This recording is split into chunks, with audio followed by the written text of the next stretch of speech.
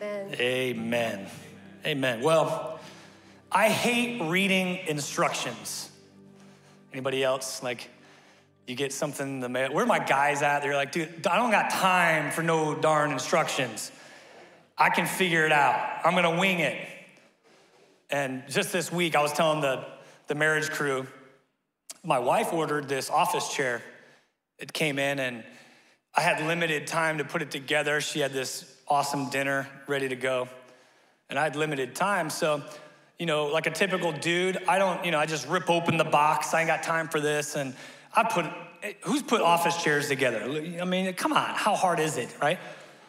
And I'm not the most mechanically inclined dude, but I'm putting it all together and no instructions. But in the middle of it, I'm like, dude, that mechanical thing you put on the bottom of the thing and then you can, what I'm talking about? And I didn't know how to put that on. I was like, gotta break down and look at the stupid instructions. So I did, thank God, because I was making it for my wife in her office. So, you don't want the chair to be breaking in the middle of her sitting on it. You're the bad guy. And so, just not big on instructions. Let me get to it. Got time for that. Let me wing it. Also, I have a fear of printer ink cartridges. I'm just trying to be honest with you. And some of you guys, your closet, you get scared when you see your computer, right? And there's a little icon, and you're going to print something, and it's like, I'm out of magenta. What is magenta? And it's low. It's oh man, I'm gonna have to get on, Amazon, and I don't want to spend a ton of money, so I'm gonna go to the discount route. And then when it comes in, I don't know how to. I need a PhD on how to put those darn cartridges in right. Am I the only one? Can someone else please humble themselves? Everybody else, you got it figured out. And so I was actually really pleased. I cut it up. They know this about people. So this is on the box for the ink cartridge. Can you guys get a good, I opened the box and they had the Cliff Note instruction on the box. I didn't have to fumble through trying to find the instructions. It was right there. 5 instructions. I'm gonna be cooking again. The magenta's gonna be full. I was reading this though.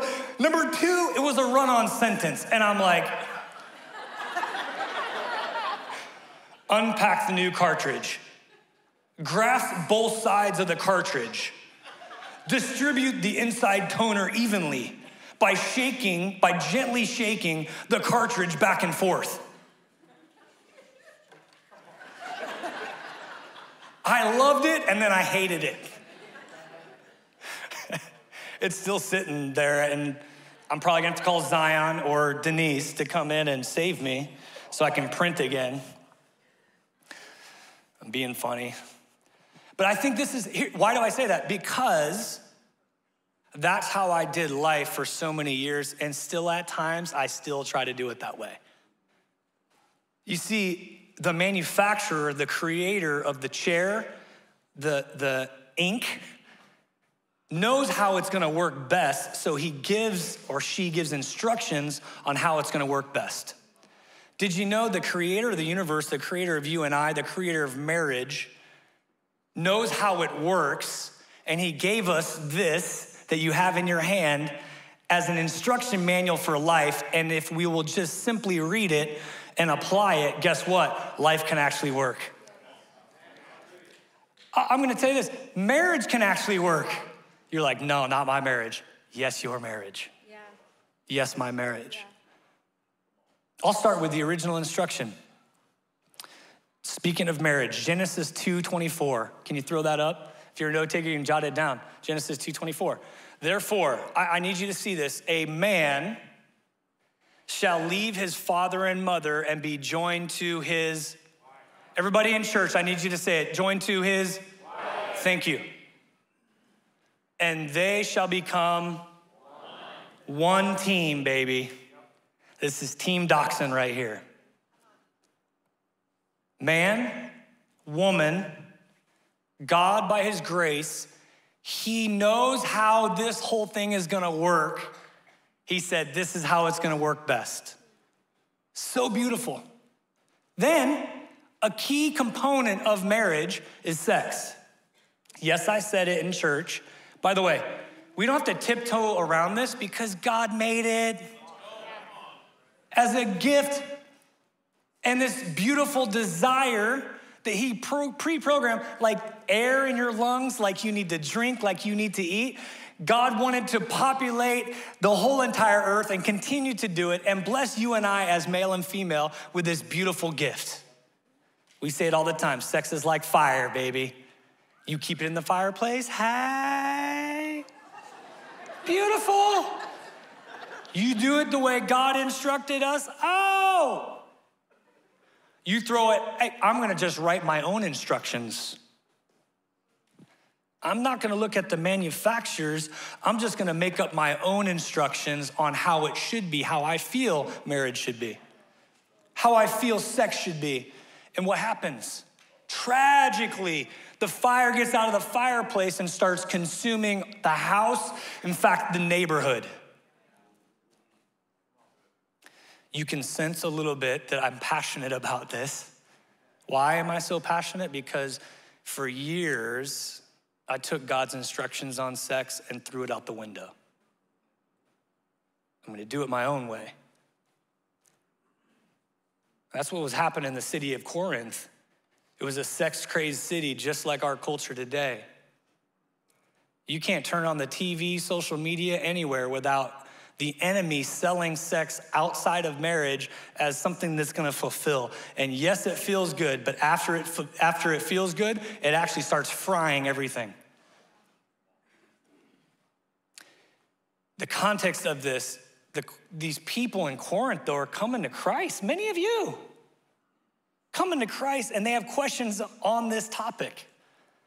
And Paul gets after it and starts answering these questions in chapter 7. By the way, if you somehow missed it in your reading, please go back for homework and ask God to speak to you what he says throughout the entire scripture of chapter 7. Don't take my word for it. Denise's, Jeff and Shaunti, take God's word for it. Let God speak to you. Paul answers questions in verse 1. 1 Corinthians 7, verse 1. Now, regarding the questions you asked in your letter, it was wild in Corinth. They would actually have a temple to like Aphrodite, the sex god. It was a fertility god. And they'd have these temple prostitutes that would come down from the temple into the city at night as prostitutes. And the idea was if I went and slept with a prostitute from that temple, I would actually become fertile to actually have a family and many kids. What do we do here? Now I come to Christ, and now God says male and female, marriage for life, and that's how we enjoy this gift. He said, okay, let me address some of these questions. Yes, it's good to abstain from sexual relations, because they were like, dude, so we just become celibate now? He's like, actually, it's pretty good, but, verse 2, everybody say but. But because there is so much sexual immorality, which I think the Greek is something like porneia, interesting. Sexual immorality, each man should have his own wife, and each woman should have her own husband. This is God's instructions from the manufacturer when it comes to sex. And as I mentioned, I grew up in church, I heard this, but I'm like, that's for lamos. To really have a good time, let me go sow my wild oats, let me be free sex. And I won't tell you all my story, but Denise and I want to be vulnerable and honest with you guys. I became sexually active at age 15. At age 17, got a girl pregnant and helped pay for an abortion. At age 17, your pastor. And so when people say, why are you so passionate about this? It's interesting, there's a scripture that says, those who've been forgiven much, love much. And you might wanna just throw daggers at me and this and that. I know how much I've been forgiven by God. And I don't want another 17-year-old in our culture, in our community, to have to live what I have to live with. Yeah. And it's not just that. Broken hearts, things that we've had to deal with in our marriage for 23 years because of what I allowed the sex to get out of the fireplace and consume and burn. You can speak a little bit. Yeah, no, and I had the same story, just in a different state. So it was a lot of weight coming into marriage when we both have not only committed fornication, but then, sex before marriage, but then also both of us had consequences where we chose to participate in murder ultimately. And then we had the weight of that carrying us into our marriage. And so two sinners under one roof with the weight of and the consequence of all of that emotional baggage was not pretty. And so when you do marriage God's way, that weight doesn't have to be there. And we unfortunately didn't, and we had a lot going in. And so for time's sake, we'll save those stories for maybe a podcast or something. I don't know, we'll see. I want you to notice this quote that says, the enemy will do everything he can to get you into bed before marriage and everything he can to keep you out of it after marriage. And that was our case. Now, I can tell you, by the way, God's so gracious. In my truck, when he called me to repentance and by God's grace said yes, he forgave me, he cleansed me, he gave me victory over lust and a strong commitment to say, God, I'm gonna do it your way from now on. Same thing that Denise said, and by God's grace, when we met, we agreed we wouldn't even kiss till we got on the altar on our wedding day. And God honored that commitment, and we've been married for 23 years and have had a beautiful life when it comes to physical intimacy. So it can be redeemed. It can be redeemed. Now, we want to continue on verse 3. And this is the first of 3 points, and we're gonna give a mini talk because I wanna get Jeff and Shaunti up here. But if you're a note taker, write this first point down, it's so good. She said, fulfill, don't kill. We have sexual needs, but let's fulfill each other's, don't kill. Look at 1 Corinthians 7:3. The husband should fulfill his wife's sexual needs, and the wife should fulfill her husband's needs. How many know that you're pre-programmed by God with sexual needs? Anybody? Just give me a raise of hands right here, right? But here's the tricky thing. Everybody's needs are different. I was gonna say, a lot of them didn't say yes, they thought that. Well, they were lying at that point. So, now, unless you have the gift of celibacy, more power to you. It's great. What I'm trying to say is everybody's sexual desire or need or how God created you is different. And that's beautiful. It's beautiful. I was gonna ask you this, babe, like, what does it mean to you for me to fulfill your sexual needs? I love this question, but boy, is it loaded. And he asked, can you give me an idea practically? And I just wanna take to light, and if you guys could put up the verse from New King James Version, it shares it a little bit different. Ladies, tell me if you can relate to this. Say that sentence again.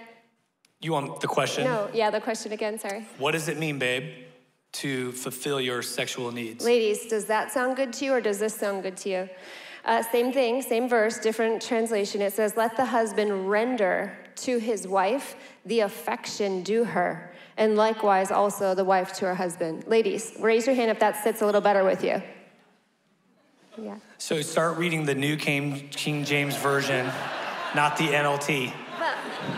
Well, because I think a lot, it's really difficult because I can't even answer the question for me on a daily basis because I'm ever changing. And so guys, listen, I honestly believe that God created us crazy like that we don't even know ourselves and what we need, so that you remain dependent on the Lord alone.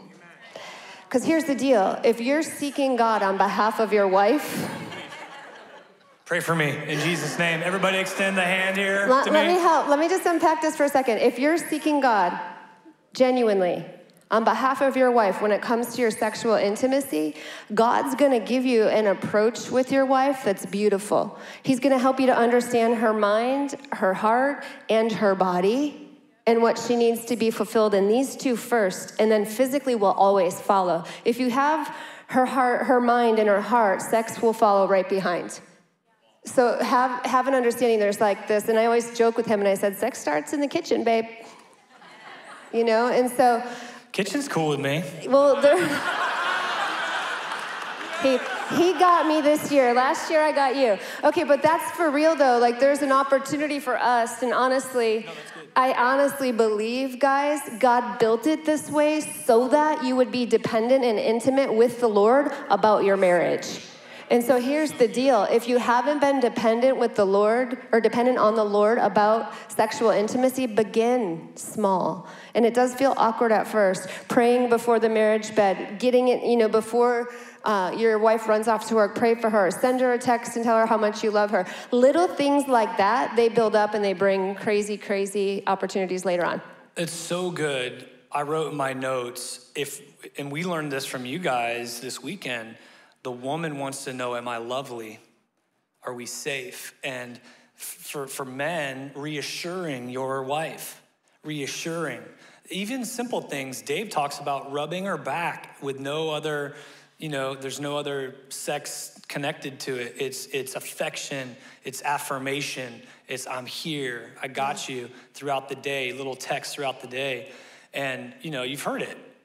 She's a crock pot, I'm a microwave. Like, understand that, and that's self-awareness. You know, most men, you know, the sexual need is release.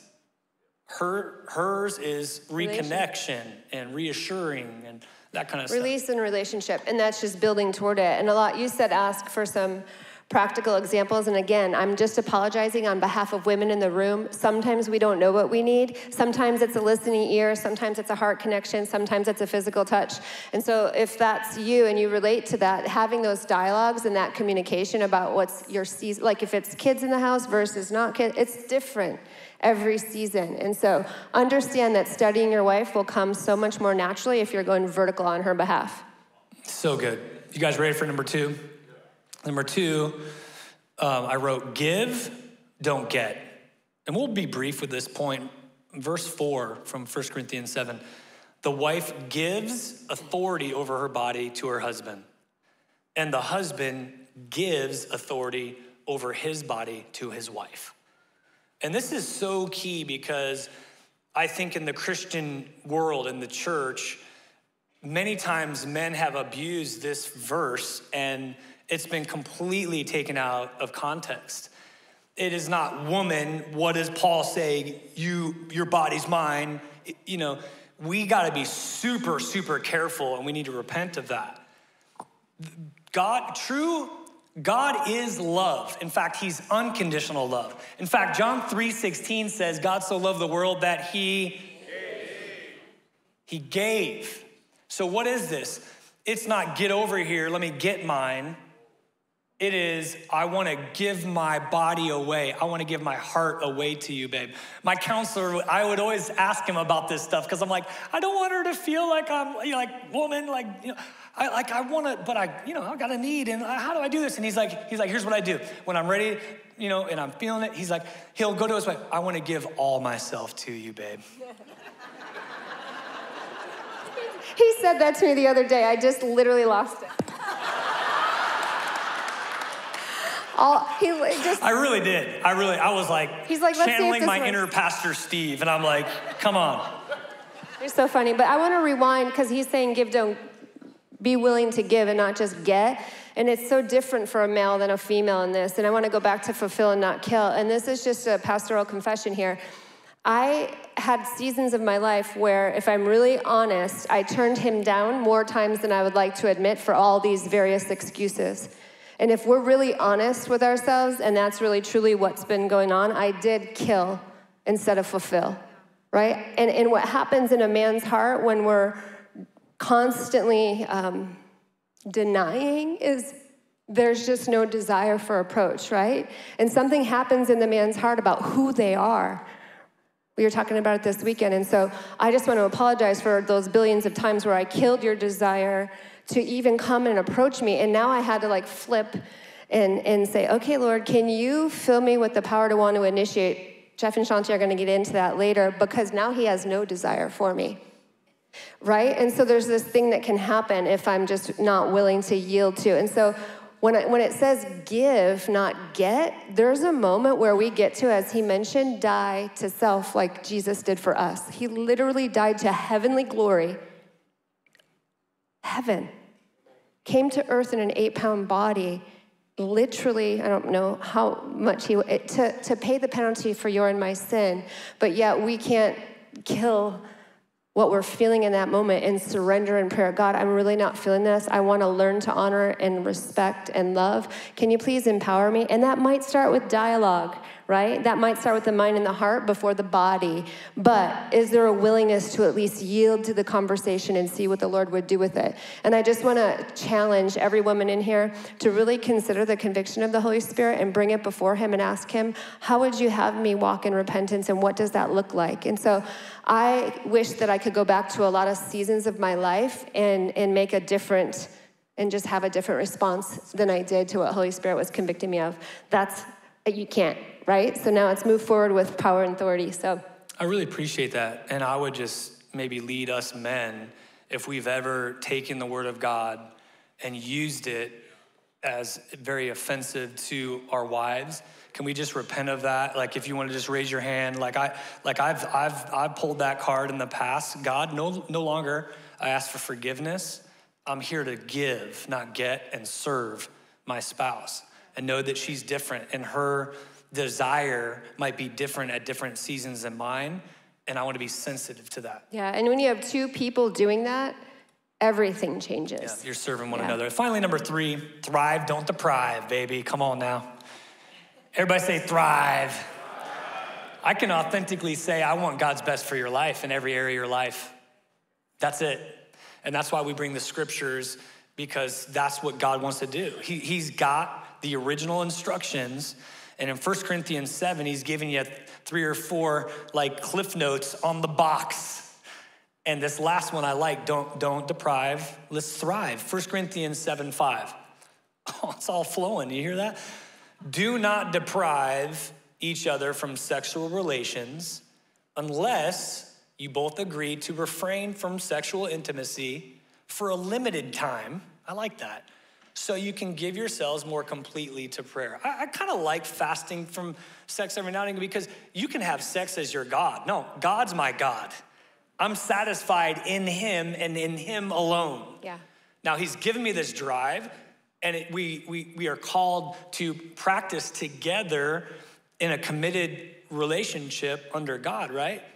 But there's times you stop and you just fast and pray. But notice what it says. Afterward, you should come together. That's right. Come together again so that Satan... Did you catch Sorry, his my joke? bad, Did my you bad. catch Okay, his joke? keep on going. Sorry. We'll let you think Read the on New that King for a James. minute. Don't read the NLT. Sorry. You should come together again so that Satan won't be able to tempt you because of your lack of self-control. Now, let me just be super vulnerable and honest.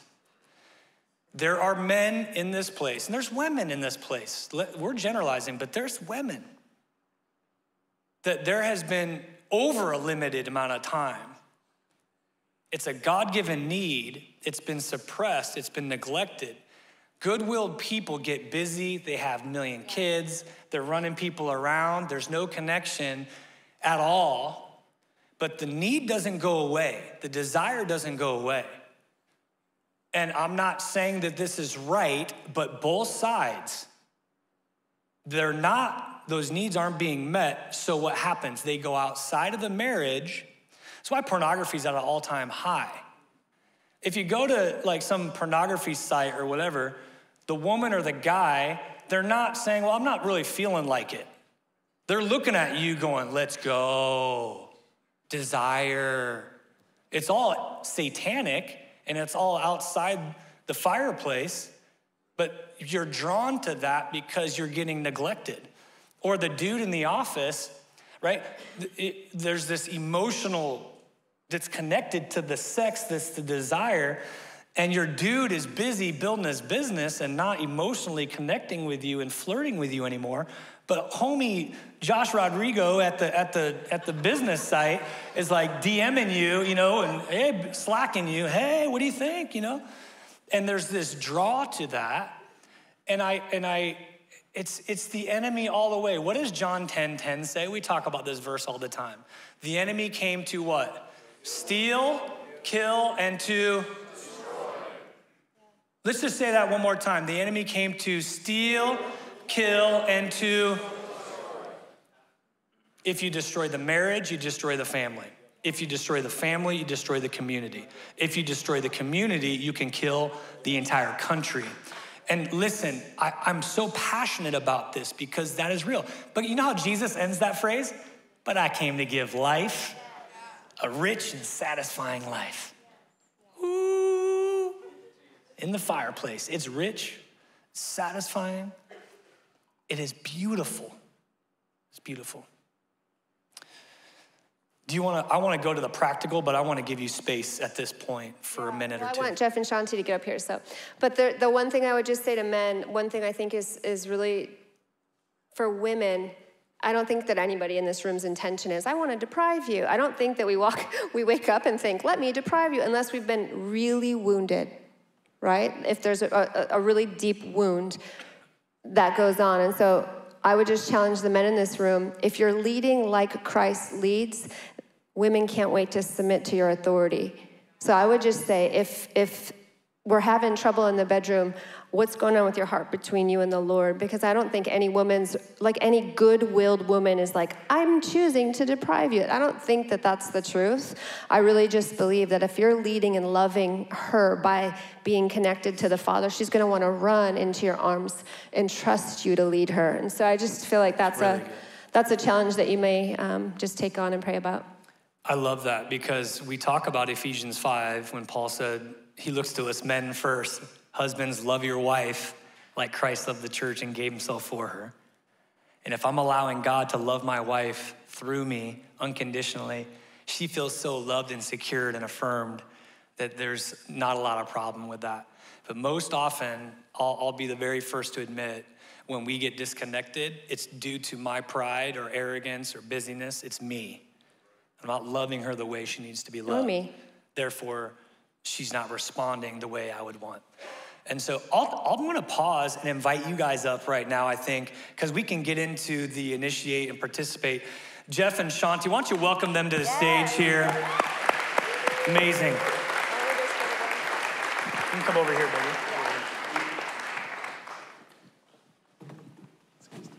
Yeah, that's good. Thank you. Thanks. So having said all of that, there's some practical, yeah, that's fine. Do you guys need place for you guys are good? We're good.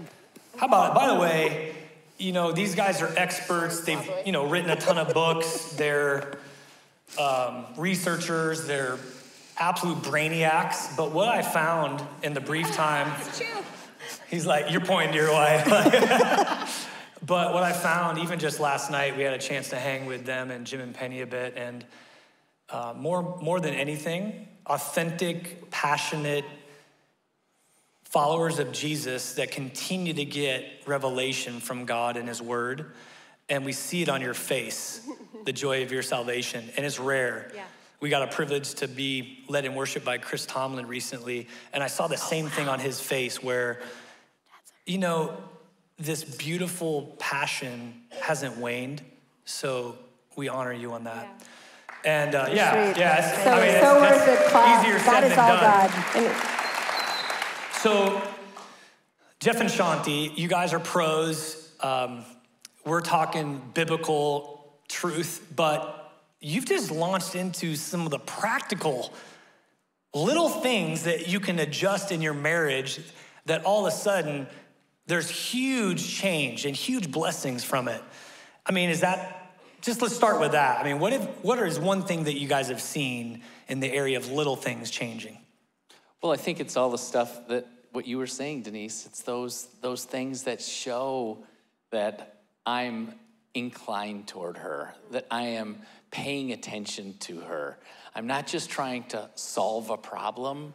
I'm trying to show her how much I love her every day, to tell her that I'm choosing her all over again, that I'm glad I'm married to her. Now, a lot of the guys that we interviewed beforehand, before we started doing some of the research here, they were all about, can you just tell me what to do? And the challenge was, a lot of these guys had the position that, you know, it's not happening as much as what I would like it to happen. And really just tell me how to make it happen for her. And the interesting thing with the women is that they said, I don't know what it was that triggered me. Because one night, he's laughing with the kids as he's putting them to bed. By the time he comes to bed, I want him. And so he's like, give me the easy button guy. So next night, I'm gonna do the exact same thing. Doesn't work that way. It doesn't work that way. And we said, why? She goes, I don't know. But you pointed out something profound about that, which is that God doesn't want it to work that way. Right. So that you always have to learn your wife and be attentive and give, not get. That's right. Yeah. And marriage is really built to keep us, I mean, one another one, but ultimately one with the Father. It's really a tool in his hand so that we're dependent on him to make this work, right? One of the keys that we learned from you guys this weekend, and I wanted to share with the whole church, was we're so wired differently, right? This sexual desire and how we connect, and do you initiate, do you know, and so what I wanted you to do, if you could, is let's get into like let's see what everybody, where they're at. Take out your phone, so are you ready? ready? Take out your phone, and they're gonna throw up a QR code, and I'd love for you to participate in this. It's, you know, what is this? It's not going to be tied to your name. How do you say that? No, it's anonymous. It's totally anonymous. No, we're going to highlight man. you. Kevin Bailey thinks this. No. Yeah, it's anonymous. It's not going to be that. What's good is we can get a picture kind of where people are at. And then, you know, I want to share something practical from Denise and I on how we learned to connect better in a very practical way. But maybe you can lead a little bit in this and set these up. Well, one of the things we should probably explain for those who weren't here is the sort of debunking the myth that we all have that's really getting in the way.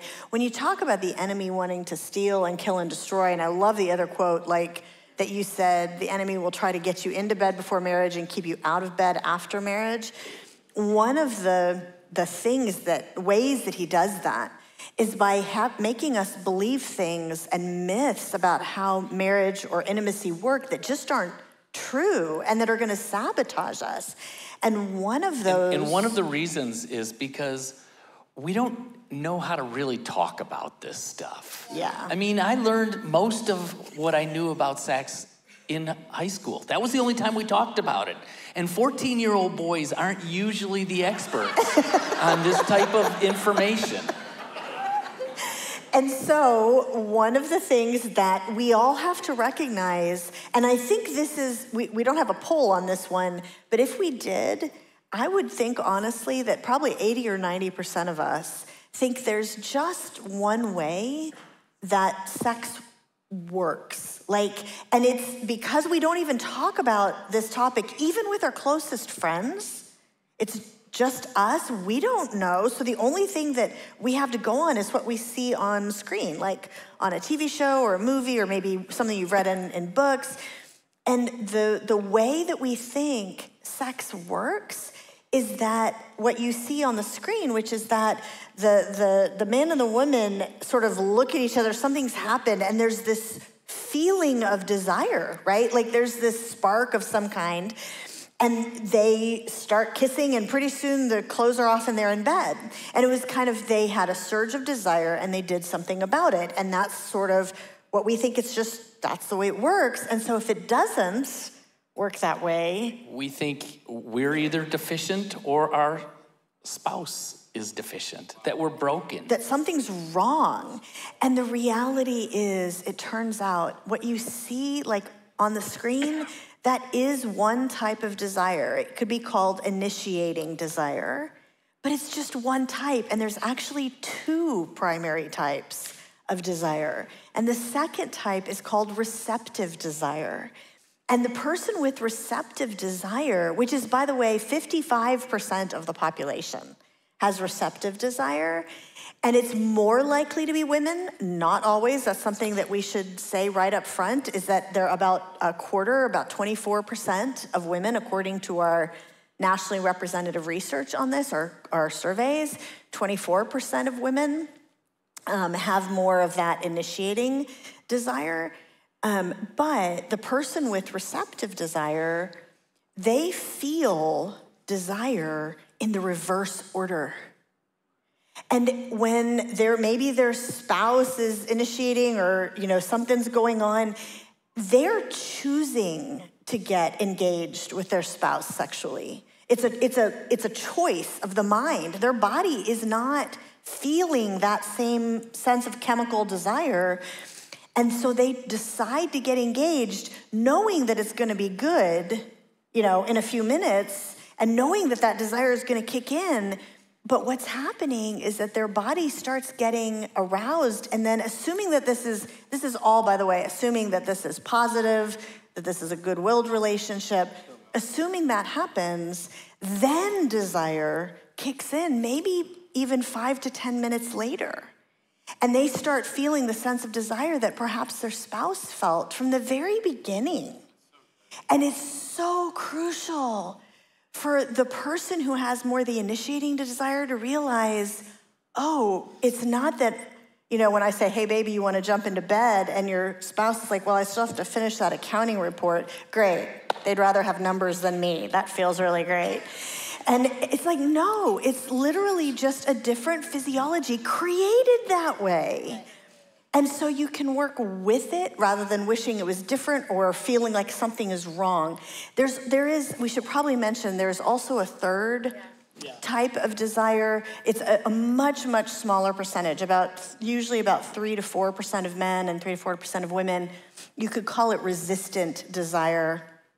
And it's someone who has a fear, like a sort of a knee-jerk kind of fear of intimacy or resistance to it.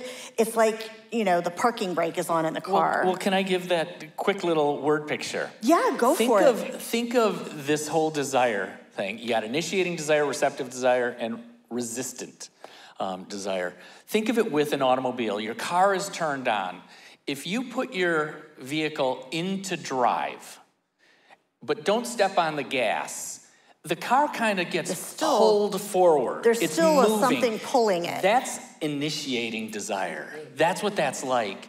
Receptive desire is the car is put in neutral. The car's running, but it's just not moving. It hasn't been activated. It's not being drawn It hasn't anywhere. been activated yet. And then resistant desire is the parking brake is on, or it's in reverse. And usually that resistant desire, it tends to mask other issues that probably should be addressed. Like maybe there's a real issue in the relationship, or maybe there's significant sexual pain. That's a big issue. Or no, I'm talking physical sexual pain, even both. Yeah. Trauma. And so usually if that's dealt with, that person is either initiating or receptive, but at the moment, that needs to be addressed. Yeah. And I should point out, though, we were talking about the initiating desire, and you talked about how 54% of women have receptive.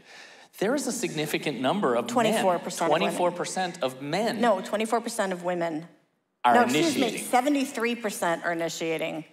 24% of men. Of men. No, sorry. 24.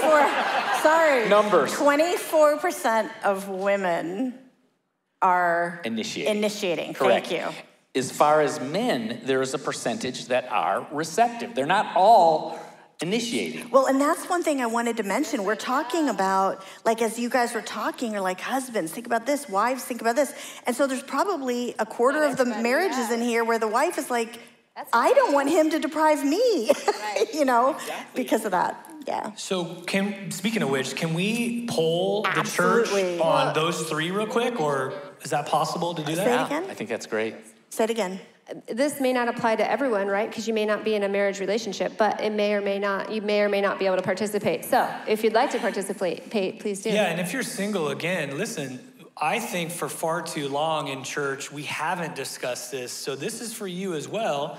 As you then come into a God-ordained marriage relationship, we're trying to equip you as opposed to not. Hold on. So that's part of it. So Okay, perfect. can we maybe pull up that Let's question? pull up. Or we can do a different one. I'm gonna ask the men to answer first. Okay. And hopefully that'll pull up. Yep. So if you had the QR code, you may have that Slido. You would pick polls. For men. Hopefully, yeah, pick polls for men. Different people Men may only. experience sexual desire or being in the mood at different stages of the process. Which is most true for you? Now, it could be that you're a little bit of both, right? So which is more true? I tend to be in the mood and want to pursue it. If my spouse initiates, I'm willing to try and eventually will be in the mood. If my spouse initiates, I'm willing to try, but I may not end up in the mood, and I find myself resistant, and I'm really not that willing to try. And so it looks like we still have a lot of people who haven't chimed in yet, but it looks like we've got some pretty normal responses based on our nationally representative survey. It looks like about 3 out of 4 men are more the initiating. It looks like if you add those up, it's about 23% are receptive. And statistically, that's more likely to be men as they get older as well, just so you know. That's also normal. Change. And about 3% resistant of the men are resistant to sex. This is almost straight down the line of what we saw in the national studies. And so let's actually then go to the other poll. Let's stop that one and let's do the women's one.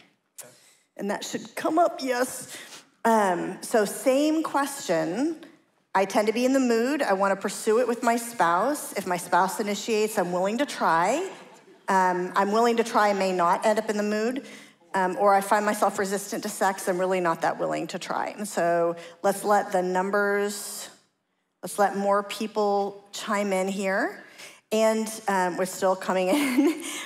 And so if you add up the 2 that are in the middle, those are the 2 receptive desire ones. So it looks like it's about the 75%, just like the national survey, about 20% initiating, about 6% resistant. So very, very similar to what we saw. We wrap our ego up in this all the time.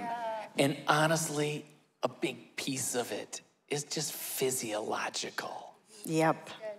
It is so important for us to recognize when you talk about the scriptures about having your affection and about coming together again and recognizing that God has designed this to be this amazing opportunity for closeness.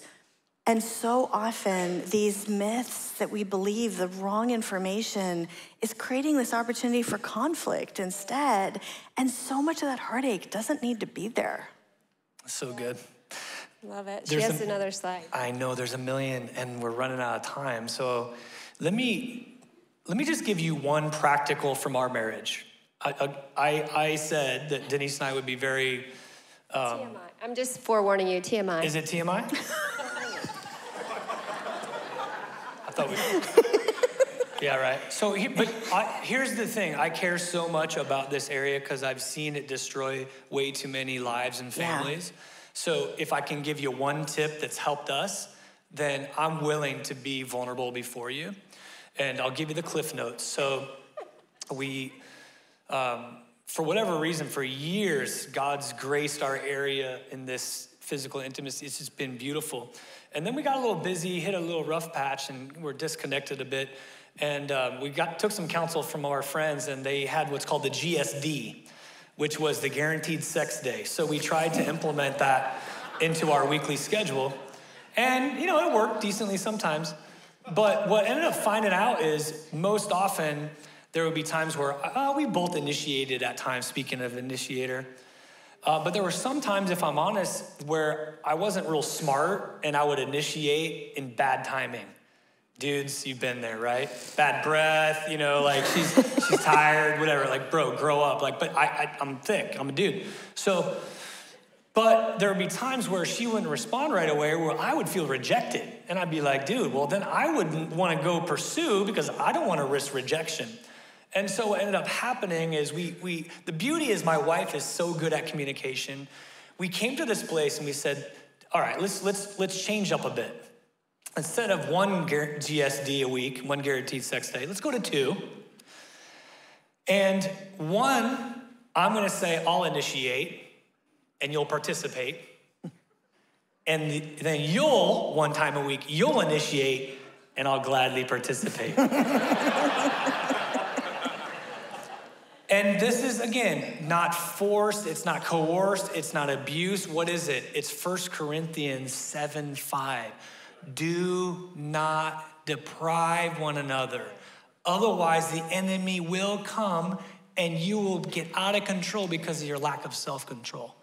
And this has been one practical tip that has helped tremendously in our life in this season. Sweetheart, close us out with any other thing. Don't you feel like the information that they just gave us is really helpful in not taking it personal? What do you guys think? Yeah, because it's so amazing that they invested so much of their time, treasure, literally, and their gifts to find these things out because they want to see marriages thrive. Speaking of marriages thrive, do you want to pick up that book? We should give it away, don't you think? That's one of the only copies. Don't give it away. I know you guys are out, but go to Amazon, please, as a couple. They just released this book, just came out. Pick it up. And again, this is for the glory of God and to help you work through some issues, discuss it, be vulnerable, humble, not demanding, humble through it. Yeah. This is a beautiful work that I read the opening illustration. I was dying, dude. It was great. If you just get the book for the opening illustration, it's going to be worth it. And I think there's maybe like 4 or 5 copies left on the book table. Yeah, they have books out there that you would love to get your hands on for sure. Go check them out. I feel like the key, if you would just put one word in today, can you agree that humility might be it? Yeah, like just a willingness to like humble ourselves before God and one another. And then ask, can this all happen and you know it all? Like you know all of our past and how many things have hurt us and how we've hurt one another. And some of you are thriving right now and you're like, I can't relate to this at all. Praise the Lord. But some people have had crazy things happen in their marriage and before their marriage that are attributing to some really difficult seasons. And so we just want to really learn to be vulnerable first with the Lord and then with one another, right? And just being tender toward any effort and not judgmental toward that effort. Because it's really easy for him to tell me his heart and for me to chop it up and throw it out. But really that's a gift. Like you're giving me what you feel like. It's their perceived reality. My perception is truly my reality. His perception is truly his reality. Maybe different from one another. And so just being gentle and tender toward one another, that God can do miracles. Amen? Amen. Can we give it up for Jeff and Shaunti? Woo! Just honor them all weekend long. Thank you guys. Love you guys. Amazing. So good.